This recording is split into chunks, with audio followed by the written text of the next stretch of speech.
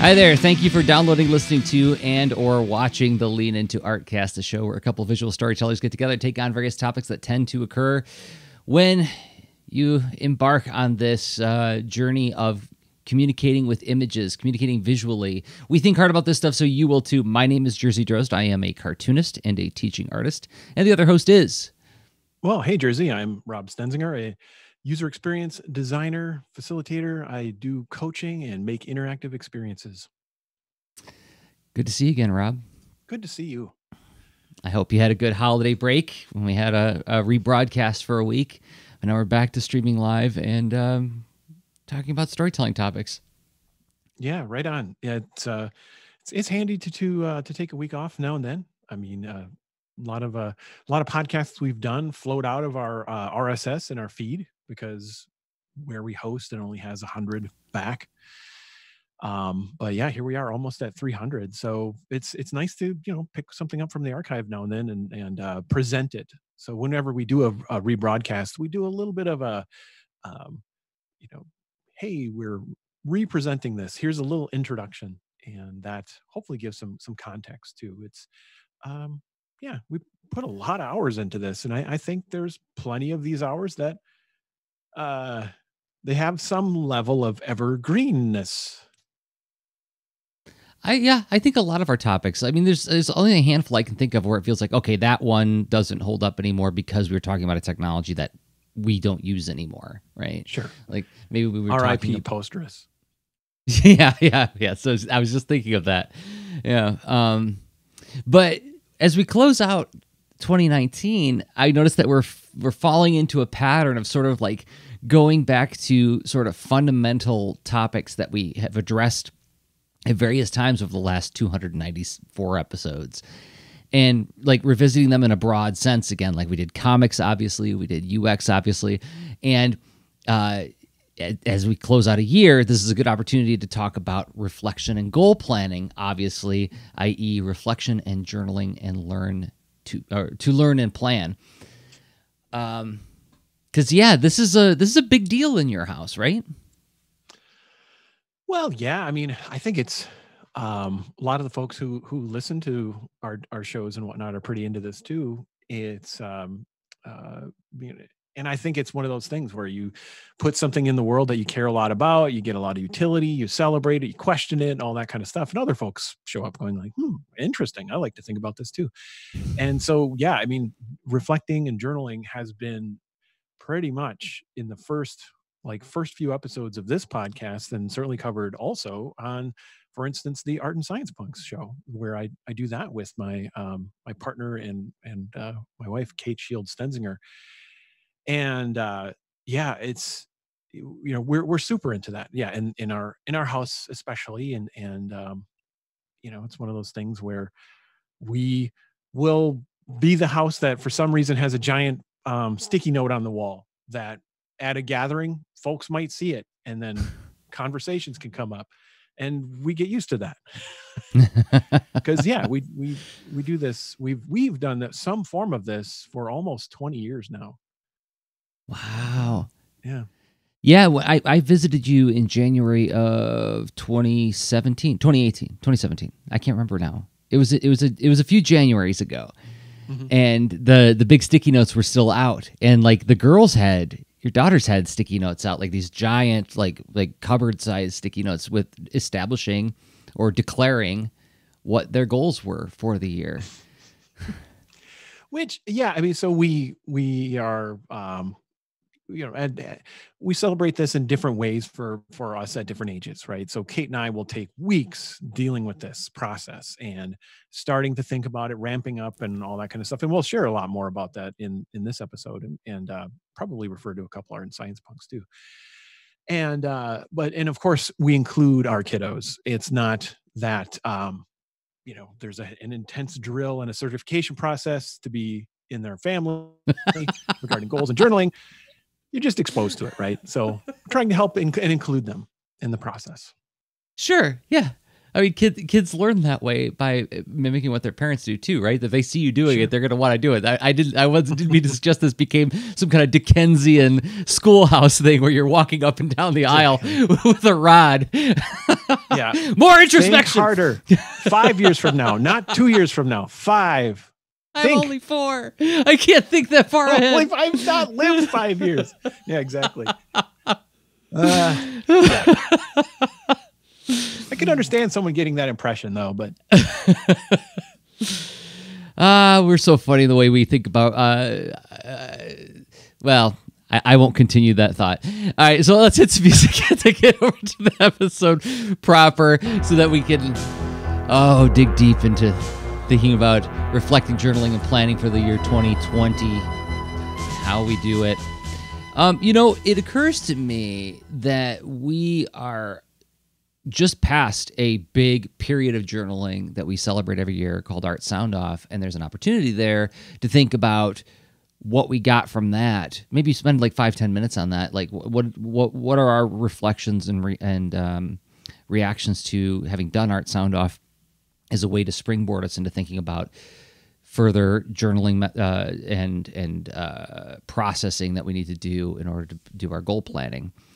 So, I like that. I think it's it's a chance to live out a not too complicated example of, one of those things of, if you're doing reflection from time to time and not digging super deep into the past, it doesn't become this giant research exercise, which we can talk about later. But like, here we go. Art Sound Off just happened. Art Sound Off is all about celebrating journaling. I'm really curious. So like one framing of this, we could take all sorts of different framings. Like when you reflect back on stuff, I'm curious, what you do. What I tend to do is do a couple of categories of like, I want to think of a list of what was working, what's not working, and also like, what do I want to celebrate or high fives? Yeah, I think that's a great framework for thinking about it. It's a nice, simple, and I'm a big fan of things that come in threes. And it's nice and simple and direct, like what works, what didn't work. So what worked, what didn't work, and what do you want to celebrate from your experience with Art Sound Off this year? I have there's some intertwinedness to it where I embrace the challenge this year. There are years where I think I've not quite made all 30 episodes, all 30 posts because of, travel for work, holiday. There's a holiday every November. Mm-hmm.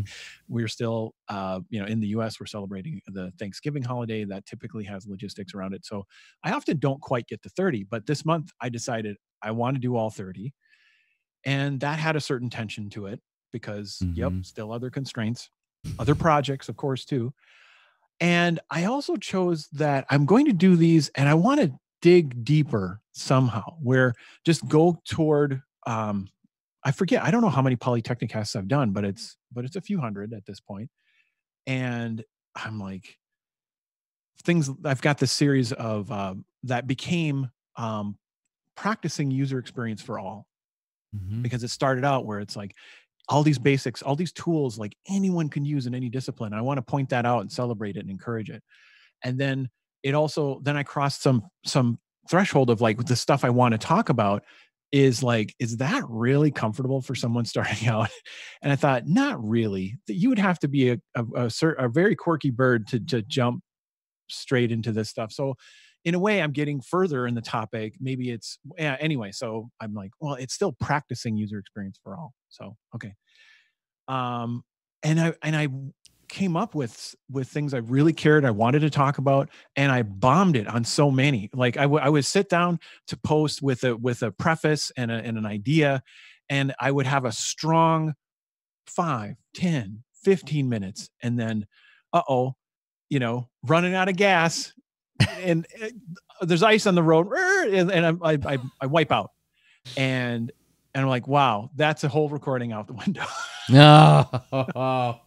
Over and over again. So I'm proud and happy. I dug deep, and I would take some of those, dust them off, and then take some notes and get some highlights, and then record a fresh version of it that actually had a beginning, middle, and end, or had like 3 key points, like you mentioned, liking things that come in threes. And, that was cool, but it was kind of an expensive development process, right? Where I could have done that more efficiently. So it's like digging deeper, I feel good about what came out of it. I like the hodgepodge of journals and content development I did over Art Sound Off. I feel great about that. That worked. The improvising with a deep idea, that didn't work so great because it just took that much more effort. So I found a lot of challenge due to the volume I chose to commit to and the amount of effort it took to reach that. So that's kind of my working, not working. And high five, I feel good about. High five to me for digging deep and sticking through it, and high five to I think everyone else in the community setting an awesome example where they would basically do a handful of posts, and that's probably the way to do it. Yeah. Yeah. I big high fives to them and you. And yeah, I agree that I think like it's worth thinking about next year, maybe taking a sketchbook summer kind of approach where it's like, let's not even think about every day. Let's think about like, it's just a month where we practice it in certain ways. And we've modeled a lot of different approaches. The leaners have modeled a lot of different approaches, but like the idea of doing something, I mean, the 30 days thing was based on some pre-existing challenges like Inktober, like 30 characters in 30 days, NaNoWriMo. Well, does it have to be? Doesn't have to be, So I like that we've done this enough times that we've seen a few patterns emerge, and I think I'm similarly wired as you are in the sense of like, yeah, we're gonna do it every day. We're gonna do 30 of them, and I'm gonna check in every day no matter what. Like even there's some I had to do in the car on the way back from teaching classes, If that feels good in a way, and similarly digging deep, because my takeaway because what I did was I contemplated 30 different Transformers characters over the month, thinking about what they mean to me, what they meant to me as a kid, and what they mean to me as an adult, sort of as like a roundabout way to get at how does this franchise, which has been very important to me as an entertainment franchise, how has it influenced my art? Like, what is making it so attractive to me? And by unpacking that, can I learn a little bit more about what makes my art tick, right? And what worked is that the premise was very simple. This is a thing that I thought about and spent a lot of time talking about with friends for, virtually my entire life. So it should be really easy for me to tap into and explain what these things mean to me.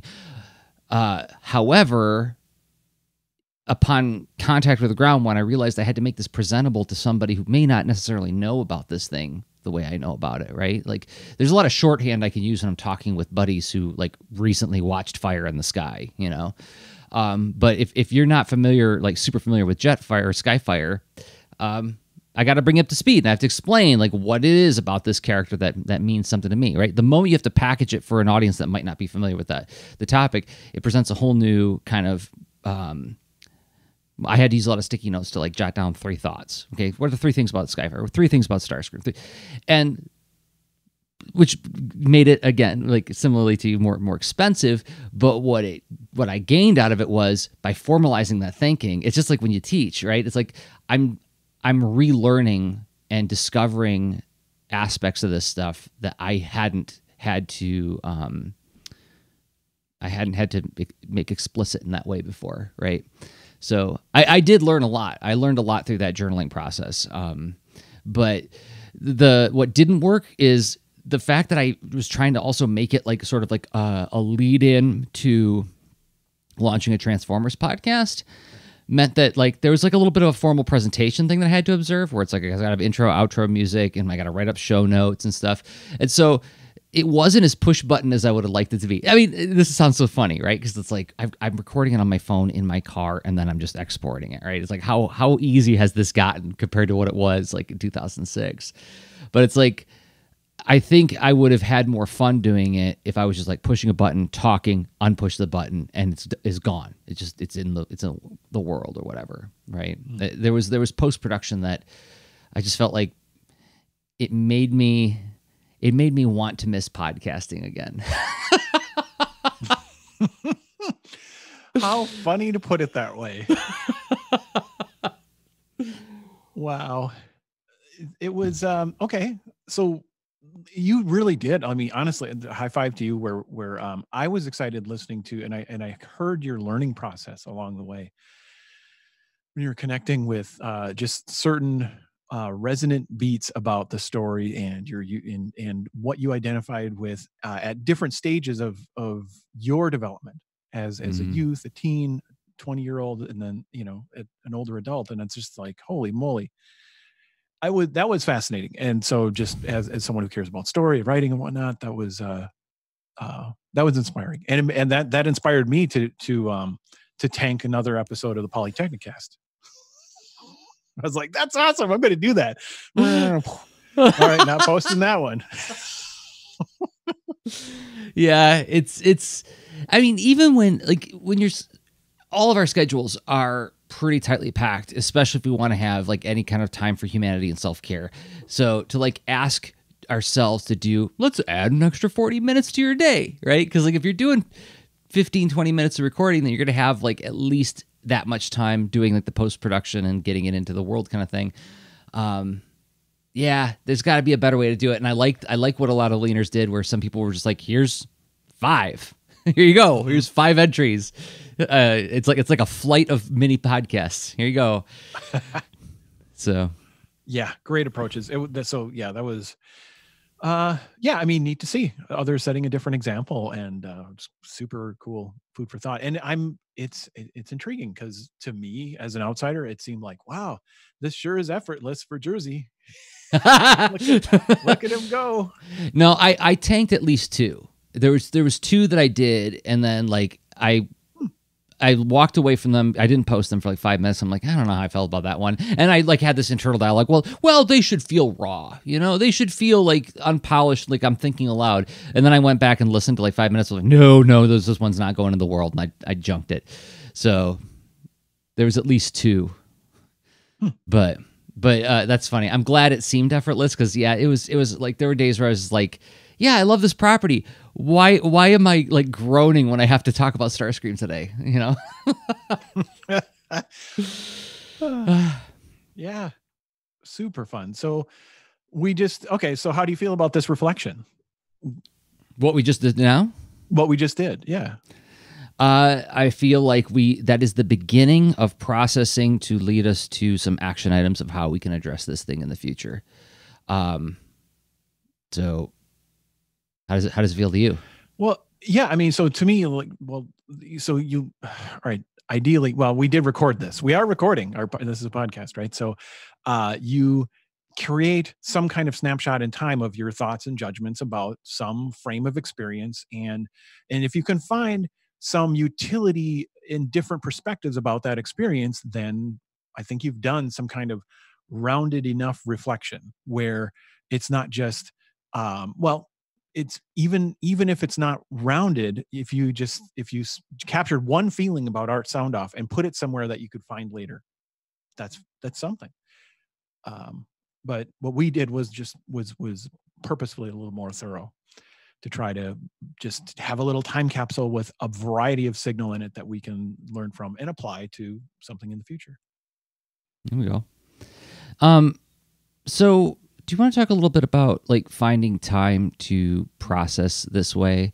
Because I mean, we've got this big built-in thing where we have this weekly meeting where we both show up at a certain time to talk with each other and do a formal presentation of ideas. But then afterwards we talk for like another 45 minutes to an hour about catching up and, future ideas for the show. So like there's like baked in time for this. But one thing that I realized about other projects in my life, other aspects of my life, is that I'm not successfully finding the time to do that kind of processing about other things that I want to accomplish, things that I want to work on, work that I want to do, or even non-work things like further development of my family goals, right? What do Ann and I want to do as people beyond the work that we're working on, So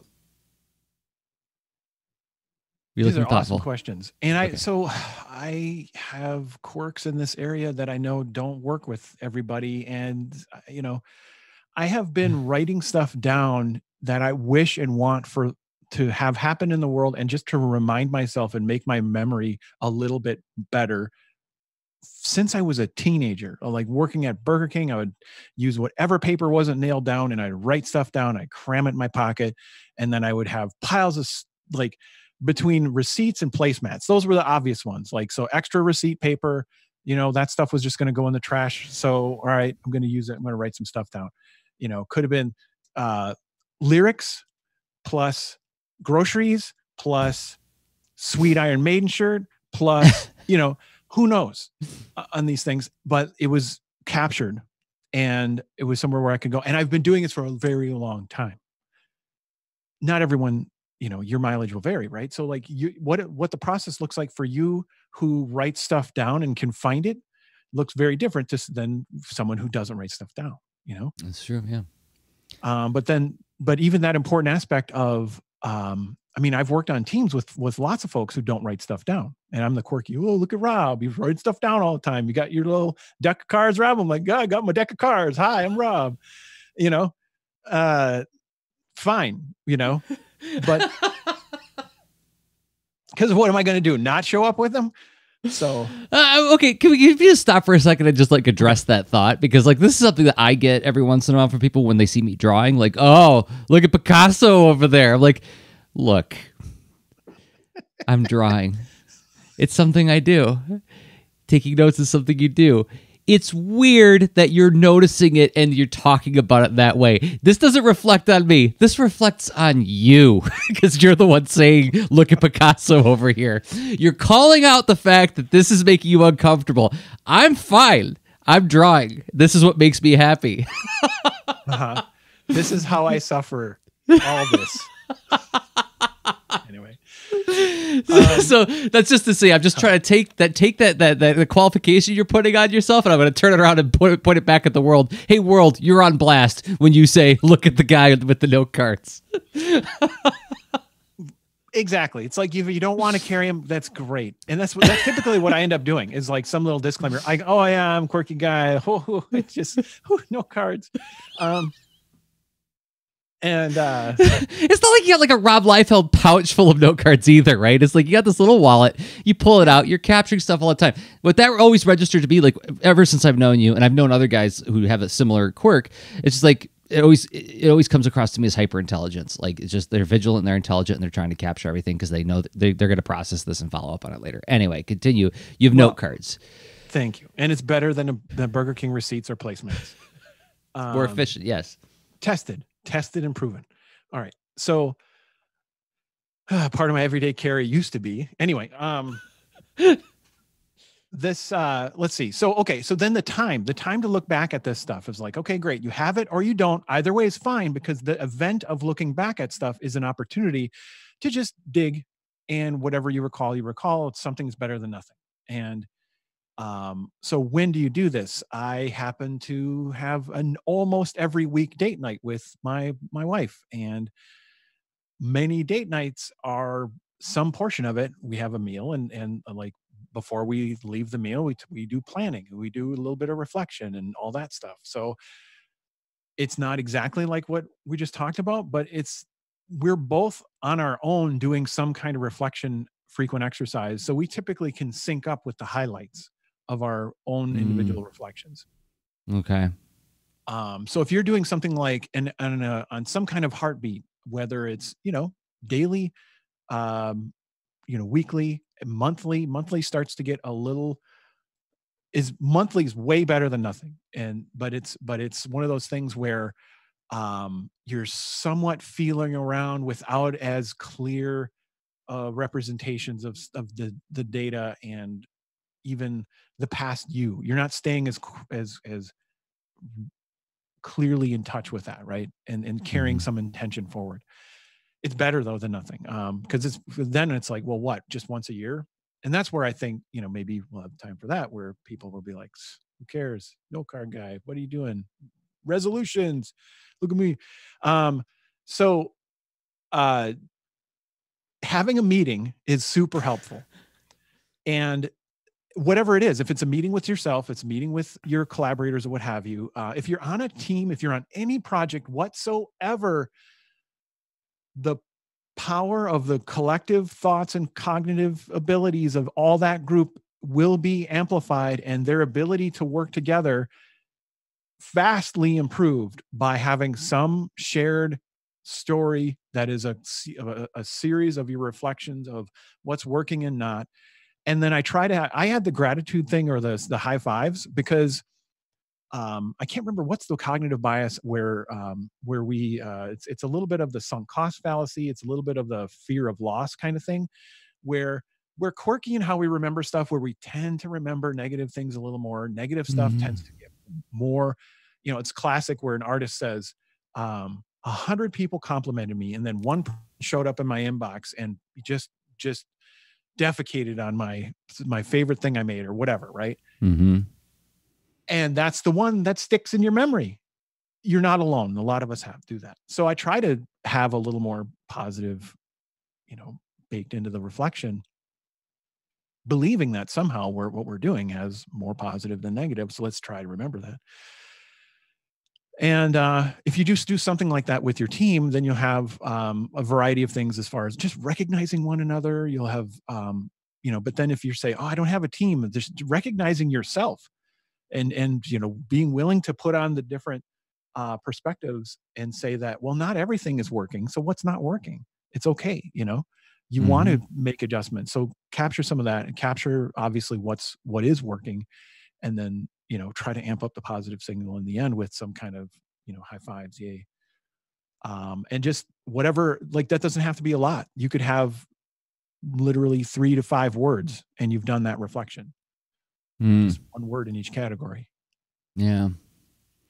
Yeah. There's a, speaking of that, there's this journal that I got recently. I can't remember if I've talked about it on the show or not. You've seen these, right? These 1 line a day journals. Oh, yes. No. I feel like I have, but I didn't. Yeah. So the idea is that it's a 5-year journal, and every day you check in, and there's not much room. There's not a whole lot of room here to actually capture your thoughts. You have essentially enough room to just write down 1 line about what happened today or how you're feeling about the day. And the idea is that over 5 years, you fill the thing up and you can look at year to year, compare day to day. It's how you are feeling about something. And what I like about that, I fell off the wagon and I got to get back on it with doing this. I was doing this over the summer pretty regularly. But what I like about that idea is it's got a double challenge. It's brevity's hard. Both you and I know this more than many. Having done 295 episodes of a podcast that sometimes runs as long as 2 hours. And it's got that challenge of okay, well, just pick one. Just pick one. What's the one thing that stands out today? Right? Which has a kind of a simplicity to it. It creates a little tension of but the main thing is it's getting you to capture something. You don't have to capture the whole day. You don't have to write for 5 hours. Just write down 1 sentence about what the day was like, which is something. It is something. But then setting the whole setting aside, there's some kind of combo thing that we're talking about here, because there's the habit of capturing the things and there's the habit of reflecting on the things. And when do you make time to do either? Yeah. And if you're at least making time to reflect, you're going to do some kind of capture, I would hope, because then you're making the reflection meaningful and creating a chain of experience you can reflect on, what have you. And if that's, I know you mentioned you have a weekly meeting with yourself, right? I do. Yes. Anne and I haven't had one together, and we need to start doing that. So I have my weekly meeting is sort of looking at last week's ETP. That's my main journal capture device, is my emergent task planner, which is more of a work tracker thing. But I do put in some qualitative data in terms of, I have a section called what good happened today. And I try to just capture one thing as often as I can that went right. It's my daily high five. So I look at the past week, I evaluate, okay, how did everything go? And now I'm going to write down my tasks for this week, and I'm going to estimate what I can accomplish based on what I did last week versus what other extenuating circumstances are coming up in terms of doctor's appointments, holidays, other things that are going to cut into my work week. So nice. So it's and even that, so wherever you can get a foothold, if you're someone who likes to map out your logistics and time and schedule, and resources for projects or whatnot, that's a fantastic time to just to dig into that process. But then collaborating with the partner or whatnot too. I do find it helpful to, like, for us, we make that a little slice of our date night. And admittedly, when we get to like sort of that yearly goal planning stuff, we'll set up a bunch of meetings, and it's a project for us that we like to do.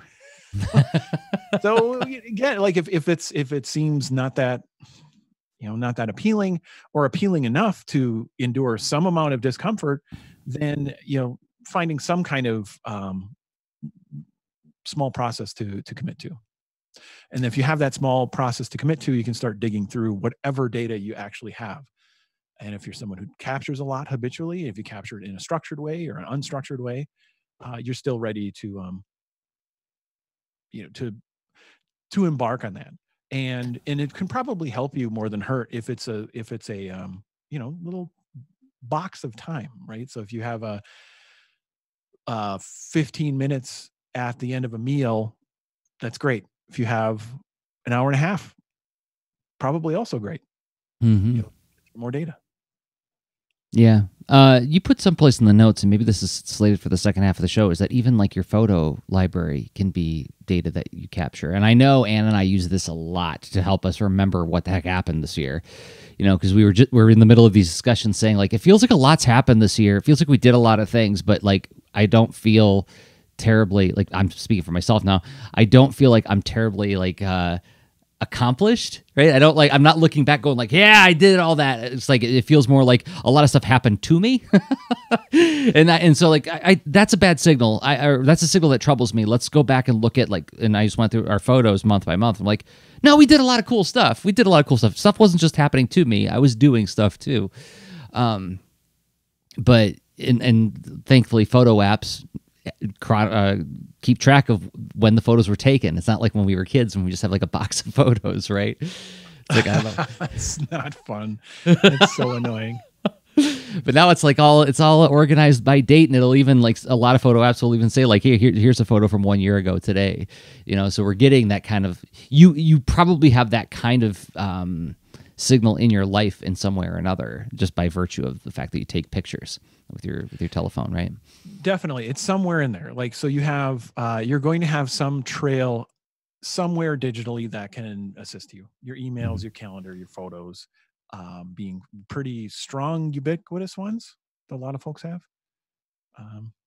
So for sure, I did, I know, like I mentioned, let's see, it's in the notes here, but it's more probably second half, but like I did that whole project at the beginning of 2016, reflecting on 2015, the whole, I made an experience inventory.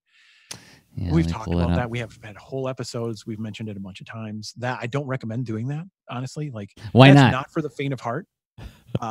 It was an immensely challenging project. It was hard as far as even the kinds of things I was exploring. I mean, I had a lot of sort of ups and downs in the experience of different, like, just personal and professional project type things, right? And I went where I felt I needed it, and I was willing to pay the project price to go through and get tons of data, mining everything I use, because I do generate a lot of notes.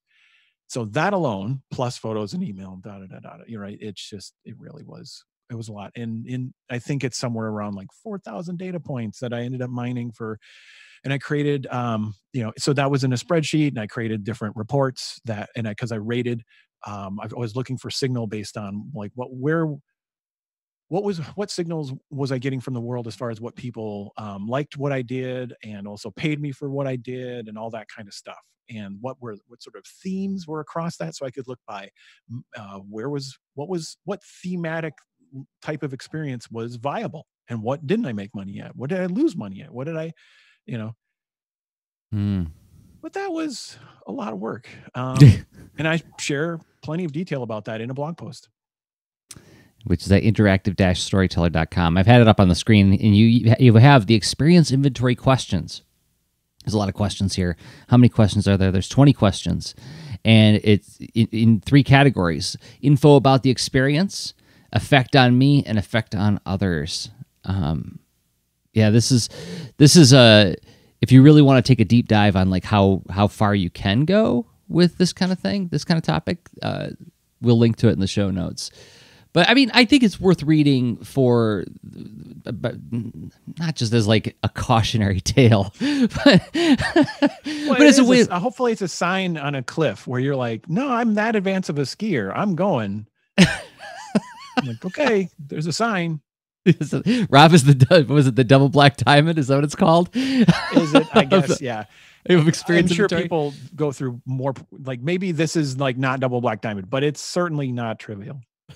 But yeah, I was just saying like it'd be worth reading through just to say like, well, here's somebody who's carefully structured their thought around this to like give you a starting point to how to approach this kind of thing in the future, how to experience processing these ideas. Is there anything else we want to cover before we head to the break? We're heading towards break time. Okay, so let's say about the time thing. Just schedule. So you have to block time somehow to do this. Mm-hmm. The time. This is a different activity than other things you're doing that fills your day. It doesn't come incidentally, and we'll talk more about maybe some of the why. Yeah, we'll talk about some of the why in the second half, but there is like this whole idea, like, so one thing that happened during October with the 30-day challenge that I took on then is that it had a big impact on my self-care. Like I stopped exercising altogether in that month because that hour that I was using to create this new project was the hour that I would have spent in the gym or outside on the trails, which I knew that was going to have a huge negative impact come November, December, because I was going to be like a big ramp up to getting back into that habit again. And sure enough, there was a lot of mental preparation I had to do each night. Like, okay, tomorrow before you go to work, you're going to run. You're just going to do it. That's all there is to it. And my body's going, no, I don't want to. It's like really hard now. I'm like, yeah, I know, but you're going to do it, you know? And I feel like making a commitment requires a little bit of that, like that initial tension is there whenever I start a new commitment, right? Unless it's like an encapsulated like 30-day challenge, then it's like I go in going, yeah, until about day 15. And I'm like, oh no. But yeah. But anyway, so I think there's a little bit of that. Is like I would say, at least if my experience is any indication, be prepared for that friction to happen where it's like, yeah, well, you know, maybe I don't feel like doing my weekly meeting. Well, you just do it. I mean, it sounds dumb, but like that's how running is for me. It's like, yeah, I just do it. I didn't want to do it this morning. I did it. And then I feel better for doing it, I guess. I feel at least like I'm taking care of myself. It has effect. Yeah, there's an accreting effect of you're choosing to put this thing in your way in your life, and you keep at it, and it affects you over time. And it is not mandatory. I think exercise is probably more important than journaling a little bit, but I wouldn't actually. For me personally, I put them pretty darn close to equal. Yeah, it's a mental self-care thing. Yeah. But I like how you the emphasizing that the friction can exist, and if it matters, then find a way to get past the friction, which is not trivial, and it's easy to say. But I can totally acknowledge that it's true that it will affect you, probably for the positive if you make it a practice, and that also not everyone does it. I've been a part of a lot of teams, a lot of situations where there's not that same kind of reflection, but then at least as far as the heartbeat of the team and the collective memory, there is a participation in a process that does try to shape the future based on what we've learned from what we did. A friend of mine recently described in his organization meetings, they would have a mission minute. They would spend they had baked into the meeting 60 seconds just to remind ourselves why we're doing what we're doing, right? Which, I mean, I could see some eyes roll at the thought of that, but it is super easy to lose track of the why of what you're doing sometimes, right? Like the day-to-day sort of putting out fires and keeping things moving, building inertia can disconnect you with the reason why you're doing it at all in the first place. And I can tell you, as somebody who is very mission driven, I even lose track of that with my teaching work. There are days where I feel like, oh, why am I doing this again? And it's like, I need a mission minute. So like, that's just like one tiny example of how like having these kinds of like scheduling that time can reconnect you with,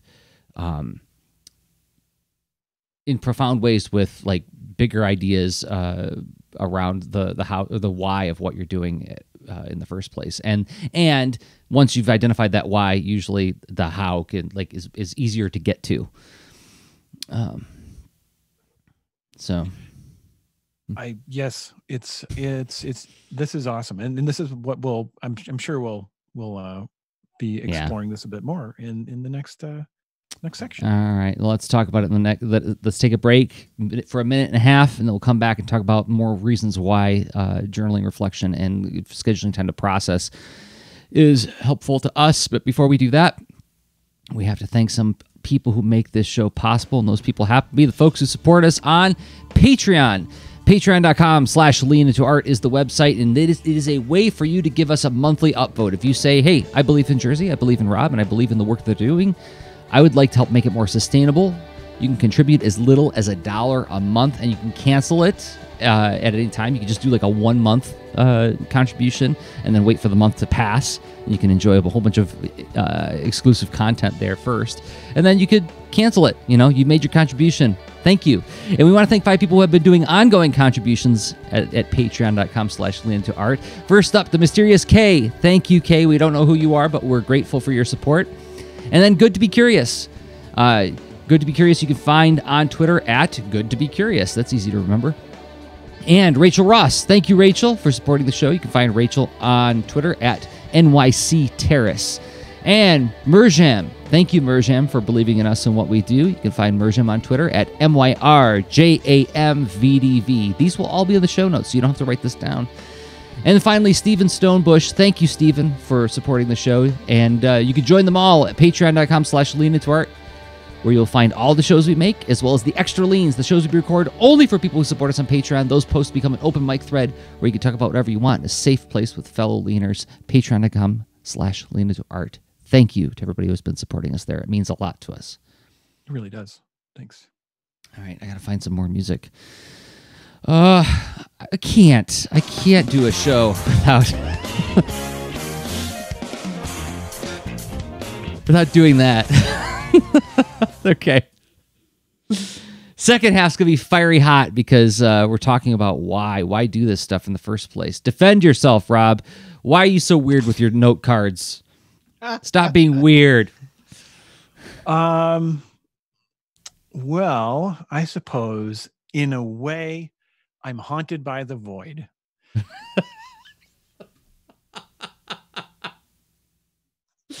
And creating some structure of my own thoughts creates it's a safety fence. It's a boundary between me and the void, and it lets me stay on this side of it.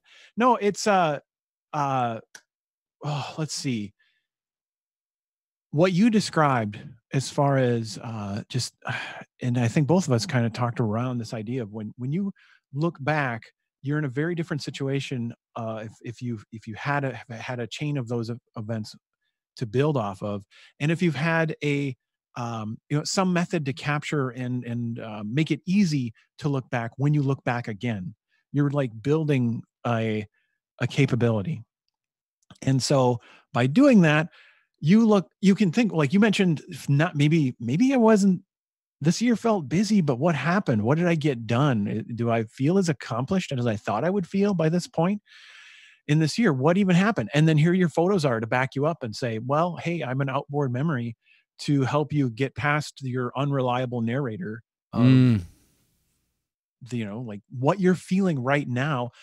None of us can hold all this stuff in our heads, right? And I don't pretend that I can't even hold all my notes in my head, but I can hold enough of it by reaching out and gathering some of it, and then it gets me out of wherever I'm at right now in this moment. Let's see, it gets me really into this moment too, but like whatever I'm carrying with me about fears, concerns, baggage, ups and downs, whatever. And if I, and I want to know, like, where am I at in the story? Where am I at in what's happening with, these big projects I care about and all that stuff. It, is it farther than have I moved it? Have I not? Where, and so, yeah, you get to compare. And even like your assumptions and fears and concerns, that's an asset too. Capture it. Like, this is what I was worried about going into this reflection.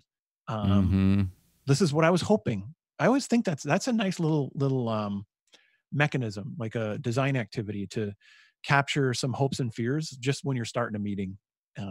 Like, what are you hoping to get out of this? What are you worried is going to not happen? Or what bad could come of this? Wait, do you do this before or after the meeting? Before. Hopes and fears is a nice one to get things rolling. Interesting. Does writing down the fears change your relationship with the fears in the meeting? Oh, totally. Yeah. How so? Because it's not this crappy shoulder spirit parrot going, I told you this would suck, and you'll never finish that thing that you were starting to work on 3 years ago. And so you're like, oh, okay, wait, okay, write down. I know I'm worried I'll never finish the thing I started working on 3 years ago. You write it down. You're like, hey, shut up, parrot. Don't have to hear it anymore. Look, got it. It's right here. See, I wrote it down. Yep. Yeah. So it helps you move on. It helps it become something you can manage around too. And then you can look back at the end of the meeting to say, how did it go? Yeah. I like that idea of deghosting it. Like I've captured you on a piece of paper, literally captured you. You're right there now. You're not in here anymore. Yeah, you kind of ghost busted it. Yeah. Oh, that's neat. Okay. Yeah, so there's the outboard memory aspect, and you mentioned the unreliable narrator, and by that you mean like this negative self-talk that can sometimes pop up in our heads when we're feeling anxious about a thing. Yeah, and a lot of times I think typically I have no idea, but I know a lot of unreliable narrators are negative jerks, but some of them can be arrogant jerks, and that's true too. Like maybe there's the whole idea, like, you thought you'd be further, you feel like you're further, but maybe you're not there. And that's an unreliable narrator too. And it's worth seeing where things really are at. Mm-hmm. That's good. So what's this got to do with goal planning though? I mean, so it's like, yeah, we can learn more about ourselves. We can be more self-aware. But how does that help us with actually figuring out where we want to be, what we want to accomplish? Because I'm anticipating a cynical mindset coming in and saying like, well, all you've done is you've rationalized a bunch of failure. That's great. You shut off your negative self-talk. Now you don't have anybody to keep you from falling off the rails. Hold on a sec. I have to add another sticky note to my hopes and fears here. Worried, I'm only rationalizing my failures.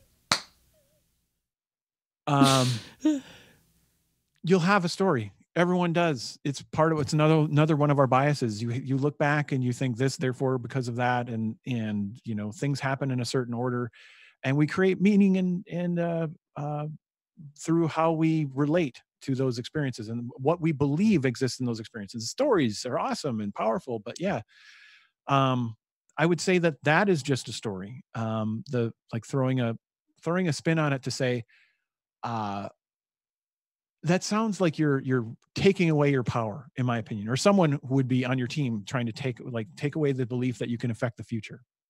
And I think that's an interesting perspective. Let's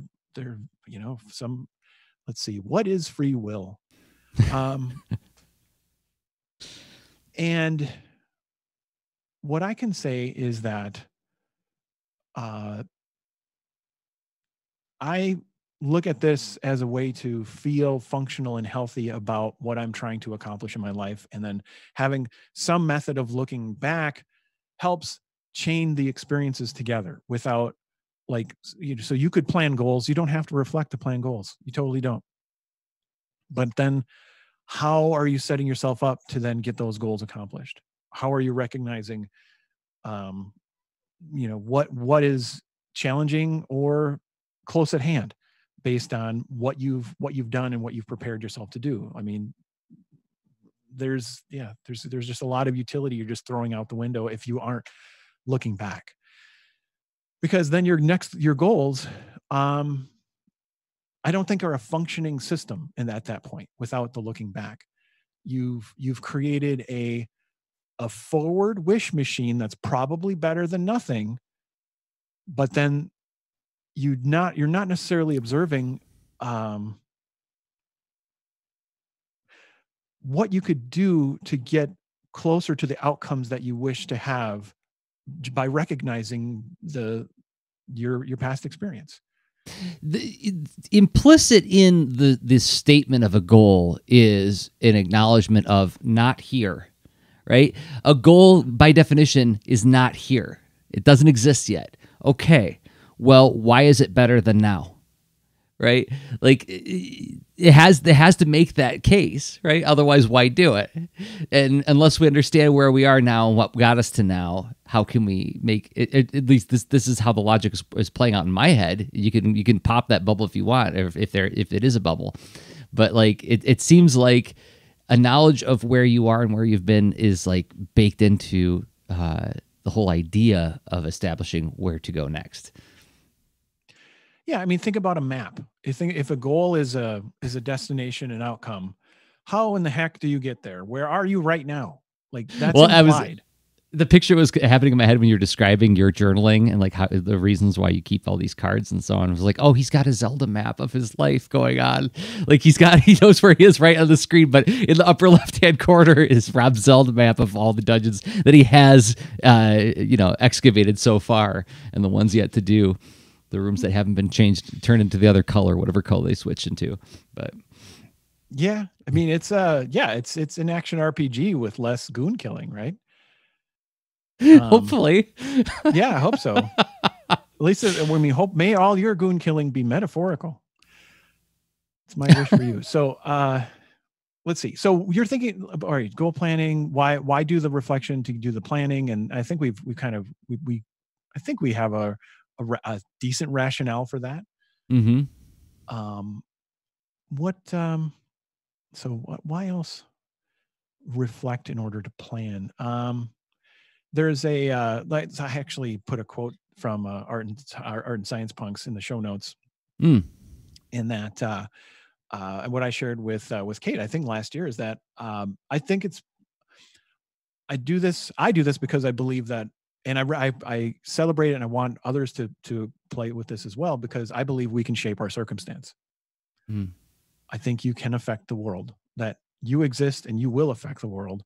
You can make that be more what you believe in and want to see happen if you find ways to navigate that skillfully. So that's a prize waiting. That's it. You can shape your circumstance. How much, how far, and it's different. We're all, different level, different circumstance in life. What baggage do we carry? What privilege do we have? What level of challenge are you about to commit to?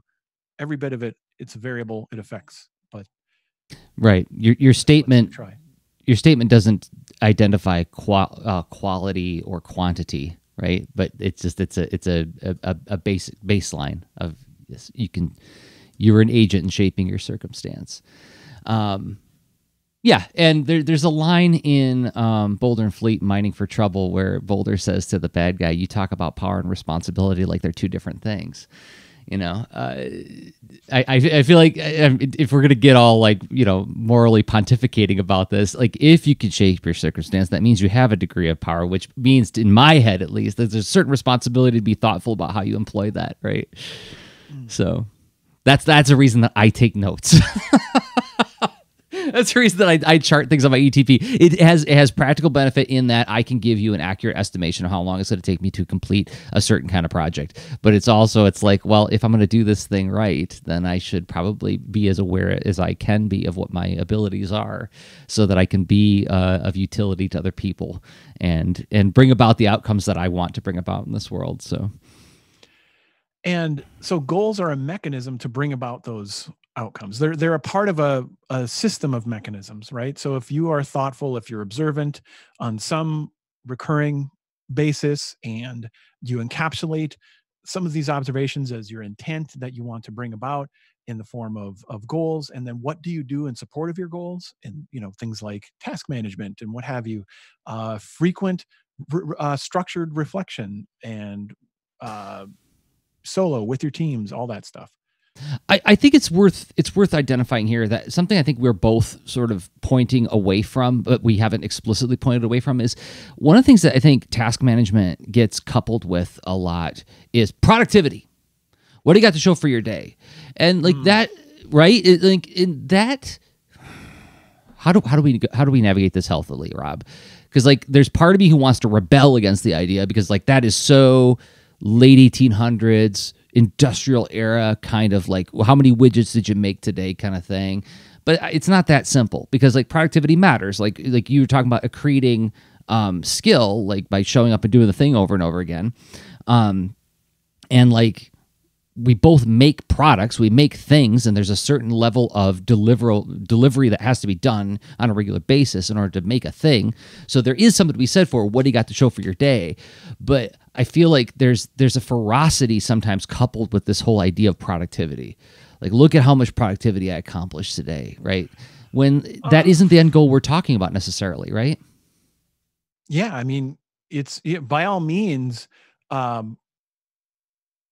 break your rusty cage and run. And despite all your rage, don't be a rat in a cage. All that, like, what I find is that these goals and the language around it, I think, get conflated, and that we can find personal, regular human day-to-day life meaning in it, but it also comes with a lot of business culture that is heavily talked about and celebrated, because there's a lot of support in the funding of thinking about it and talking about it and all that. So we get, I think, conflation and sort of vocabulary conflicts, where a word can turn into it goes from your magical sword to you're chained up like a horse, and you got to run harder and faster because you're being measured based on the thing, because they're my goals for the whatever. And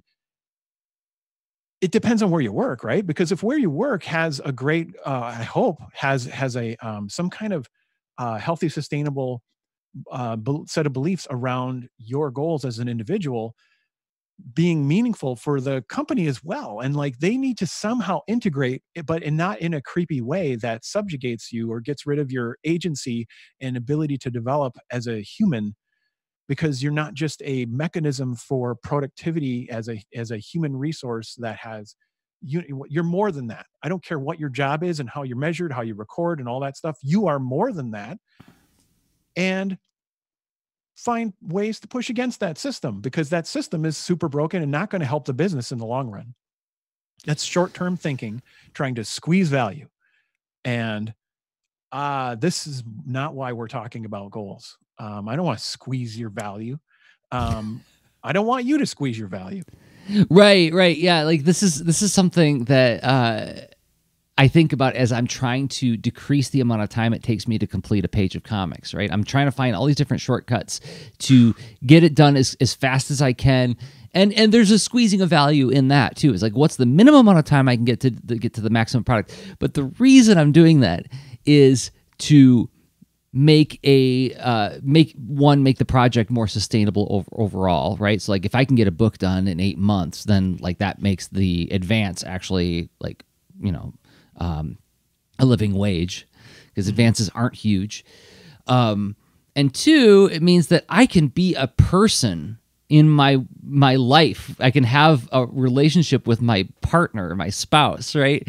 I don't have to be doing 16, 18-hour days to complete the amount of work that is required to do the work that I do. But it's not well, I could do 6 books a year. Sure. So you're not looking, well, watch me create a contraption where I yoke myself up to this money generating machine. Right. And I'm going to work super hard until I can't anymore. And that's an option. But honestly, if you're choosing that out of your own, I don't know, beliefs and desire, great. I guess I'm neutral, judging that, other than Sure. cautious. But, the idea that these words get used for a lot of different things, and they do. Where I think they're at their most powerful, useful, important, and nurturing is if you're thinking about what do you want to bring about, and how are you going to set yourself up to bring that about. And that's, it is about you. And if you're doing it in a robust way, you're thinking about other aspects that make up your existence. You're thinking about how you are, well, you have some way that you engage in trade, and your professional commitments and stuff. That makes sense to factor in. It's part of your life, right? But then, all these other things that start to, create, hopefully a set of goals that is just, I guess, something that you can get behind, not something that you're being crushed under. Yeah. There's a it's a funny dance that my brain has to do between being like really excited for a thing and finding a way to make my interaction with it sustainable in the sense of like doing it for a long time. Because a lot of the projects I do take like a year or more to do, which means that I got to find a way to navigate my relationship with this thing so I'm not overly enthusiastic about it, so that it's all I'm doing, and then I burn myself out on it. But like try to like manage that energy between me and the thing over that whole period of time, because there's going to be dips where I don't want to do it, where I feel really miserable about it, where that negative self-talk talks me out of thinking that I have any right to do it. And there's going to be days where I'm just like, it's all I think about, and I wind up putting in like 15 hours on the day on it, and it's like I can't do that over and over again. So anyway, yeah. Which is all, let's see, so like making and breaking patterns, that's another reason to do this. So you can notice the pattern better if you're taking time in some cyclic fashion to use your executive function, right? Where take a look at this and say, wait a minute, this is too many 15-hour days. Like this is happening like sporadically, but still too frequently, or whatever it is. You're the person who gets to witness the patterns and then put in new approaches to break that pattern and make a new one. Mm-hmm. Yeah. So that's good. That's worth it. We're closing in on final thought, but I wonder if we could talk a little bit about encouragement and accountability before we get to that. So, we mentioned a little bit about where to find the time, and there was a little bit of like, well, you sort of make the time, but you had another thought on this that I wonder if you could speak to just a tiny bit. Certainly. Surprise, make it a challenge. Make it a creative challenge where you give yourself a window of time and an outcome that you want to get, and work at it. So maybe it's you're going to, let's see, pick a goal process and work through that whole thing, which I'm totally mentioning because of a thing that I'm working on that I'll mention later. But there's a bunch of different goal processes out there.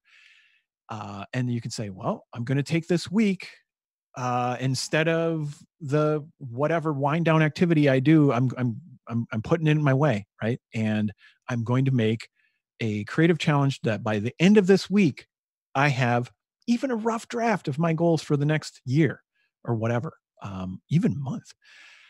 And then have that be informed by some reflection. So let's say I do days 1 through 3 reflecting, and then days 4 through 7, planning what's next, whatever it is. Structure yourself a challenge, time box it, and make it more than just one event, because it's hard if you've not done this before. It's like scheduling going to the gym once. Yeah. And as a matter of fact, the way I got into physical fitness self-care, I have such a problem with even the language around it, because like physical fitness, I always think of like really ripped dudes. I'm just talking about like just maintenance, physical maintenance. How about that? Just like trying to keep the wheels from falling off as I get older. But like I used the Couch to 5K app, right? Which gave me like daily prompts. Okay, this is what you're doing today. This is the specific, you're doing this 3 days a week. Here's the prescription. Okay, I'll follow along with that. Because I had no idea how much or how little I was supposed to do. Like when I first became vegetarian and all I ate was rice and raw vegetables for 6 months, and I lost an incredible amount of weight, or an alarming amount of weight, because I didn't know what I was doing. And then I went to a doctor like, hey, you're borderline anemic because you don't get enough iron or protein in your diet at all. I'm like, oh, am I supposed to? I'm 22.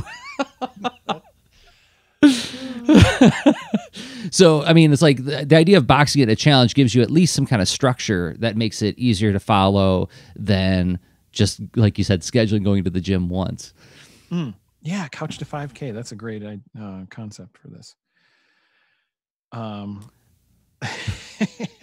he's writing stuff down on a card, people. I am. So now but can I also say, like, to close with this thought on like reasons why, is it also makes you a little bit more observant and present, because if you are, and I don't want to say like it's not like you're hyper vigilant for what is affecting you, but it's getting you. I recently, so for Thanksgiving, I was visiting some friends who have young children, and I was marveling, as somebody who doesn't have children, I was marveling at what a reflex it is for them to speak, to like identify when their children are potentially behaving in unhealthy ways, to steer their language back to healthy thinking, right? And it was just like this. I mean, they live with them, so of course they're practicing this all the time. But so for them, it was an absolute reflex, right? But to me, it looked like a magic trick. It's like you are always aware when they're on the verge of doing something that's not good for them, and you're helping steer them in gentle ways back to doing something that's good for them. And they're like, well, yeah. Well, we're parents. I'm like, oh yeah, that's right. This is a practice thing. But I mean, this is something I see with you, is like you are really fine-tuned to listening to what's happening and capturing ideas as they affect you.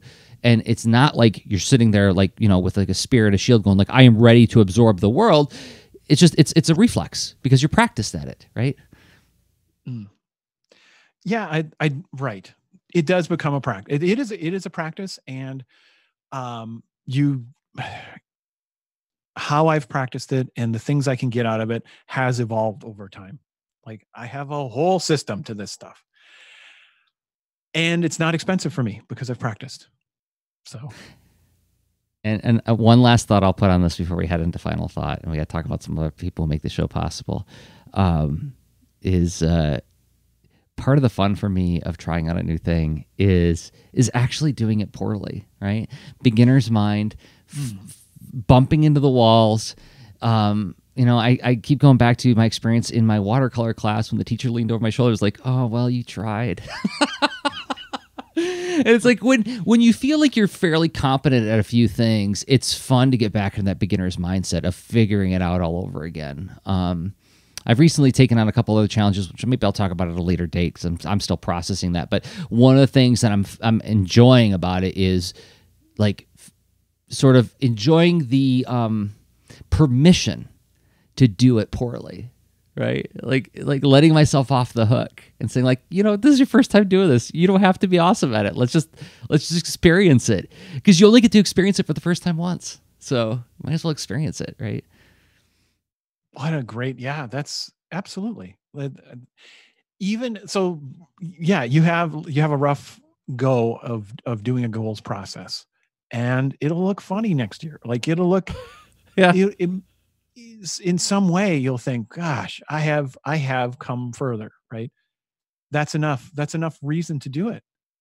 Mm-hmm. And right, and so, but yeah, the beginners, but yeah, to really go for it as a beginner, and I respect the ambitious go-getters as well. But at the same time, it's okay to suck it up once in a while. Just it's that is an interesting thing to notice and yeah, navigate from. It's a place on your Something map. something Dan Michigan once said to me. He was telling, this is ages ago. He was telling me about his Dark Materials book series, which I'd read a little bit of. I hadn't read the whole series, and I was like, oh yeah, I'm familiar with it. And he's like, I only envy that you get to experience it for the first time.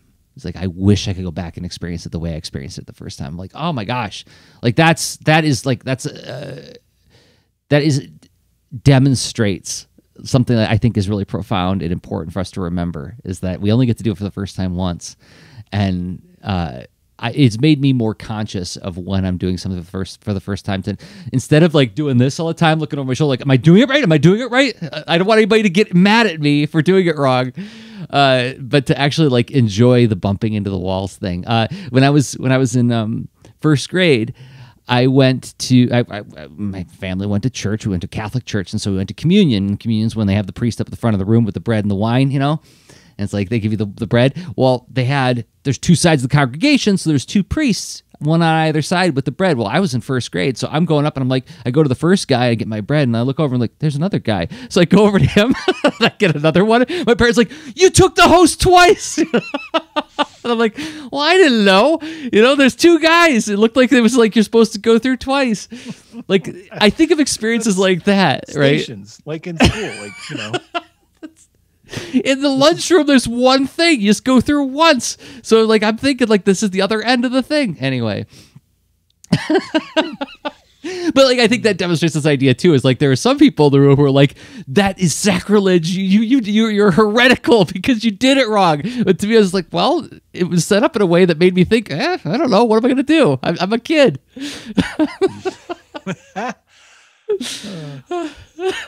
Huge. All right. Final thought time? Yeah, let's go to final thought. Okay. So in a minute or 2 minutes, we're going to conclude with some final thoughts. And Rob's going to, are you going to pull the curtain back a little bit on something you've been working on? Yeah, let's do that a little bit. Okay, cool. Something related to this topic today. All right. So be thinking about goals, everybody. Think about what you...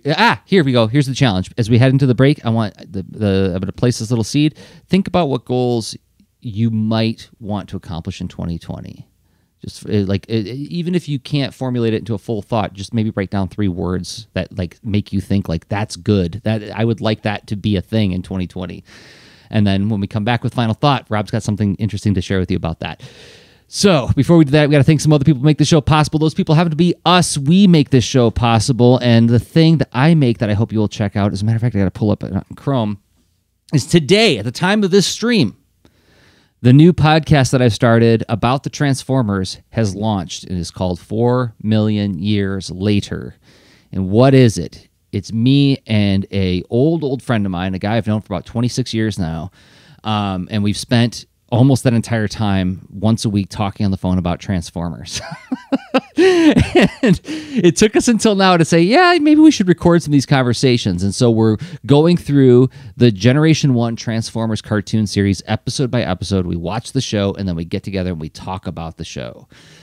So it's going to be, at least for this first round, 98 episodes for each episode of the Generation 1 Transformers series. And what launched today is our episode 0, which is the sort of the FAQ primer, like why we're doing it, how we're doing it, sort of establishing what our internal ground rules are for engaging with this material, and why do this when there's like a zillion Transformers podcasts. What do we bring to the table?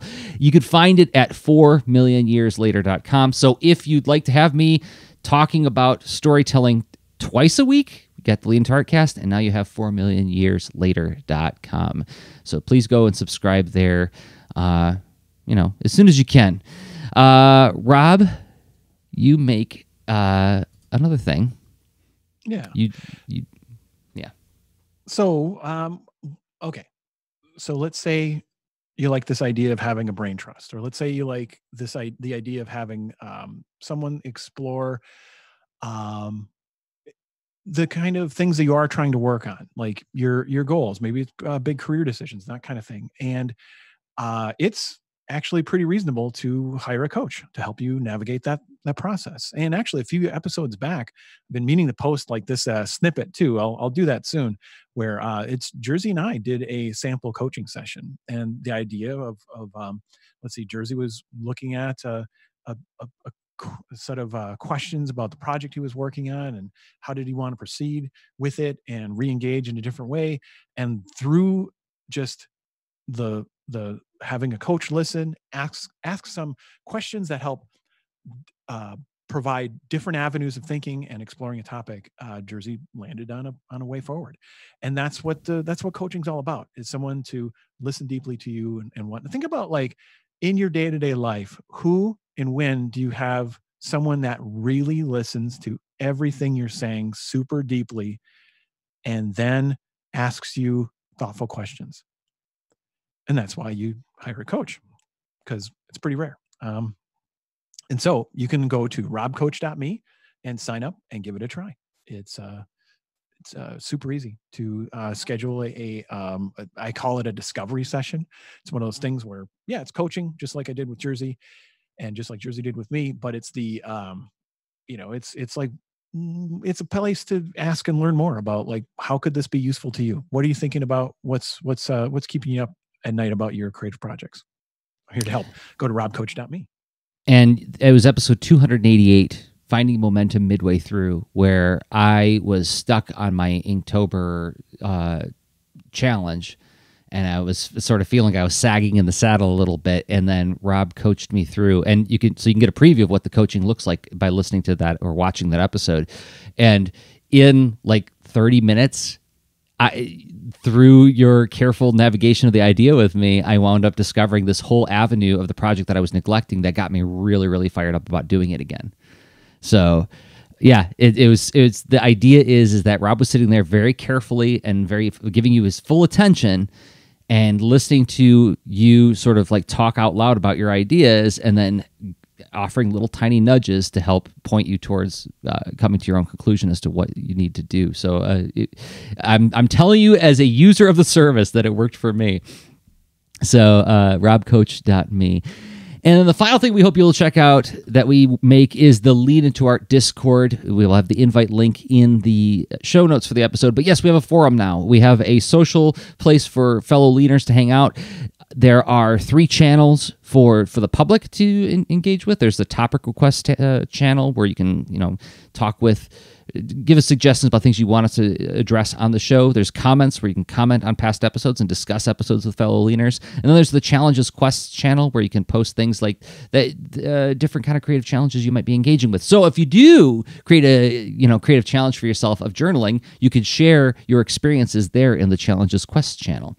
And then finally, there's 3 channels for people who support us on Patreon. There's the Castle Level Up, where you can share work in progress and get sort of work with the brain trust of fellow leaners there to level up your work. There's Gentletown, where it's okay to ask for a high five if you worked on something that you're really happy with. You want to share it and get a high five. And then finally, the social channel, where you can say like, hey, this is a movie I went and just saw recently. Hey, here's my cat. These are things happening in my life because I'm a human being after all. So that's the Lean Into Art Discord. And thanks to everybody who has been playing along there. It's been a lot of fun engaging with you guys there. Definitely. Thank you. All right. So everybody had ample time to write down a few words about goals they might have for 2020. So why did they do that, Rob? Well, think about like the goals that you have in mind, and think about that process of how do you feel about doing some actual planning to bring that about, right? On a scale of like 1 to 10, how important is goal planning to you? And how willing are you to do something about it? And if your answer is like, well, it's enticing, but am I really willing to do something about it? It's kind of a 3 or a 4. Maybe you're just not there yet. And, or maybe there's, maybe it's true for maybe that's true for your day job, but your side projects are all fired up or whatever. I mean, that could be. Or maybe the energy's there, but just there's no language surrounding it, right? It's like, I remember when I first started making comics, like, look, I just want to be a comic book artist. Well, what does that mean? I don't know. I just want to make comics for a living. Okay, well, how do you do it? Like, what kind of comics do you want to make, Jerzy? I don't know. I just want to make cool comics, right? I had the energy and the passion, but I just didn't have any of the language or the context or even the self-knowledge to know what I really wanted out of it right away. And well, let's see. So how did you get some of those experiences? Like, well, how did you build toward that? I mean, you clearly started wandering toward the goal. I did, but it was wandering because there was a lot of failed attempts. There's a lot of things where I was like, oh, I got like 3 weeks into this and this isn't what I wanted. I got 6 months into this and this isn't what I wanted.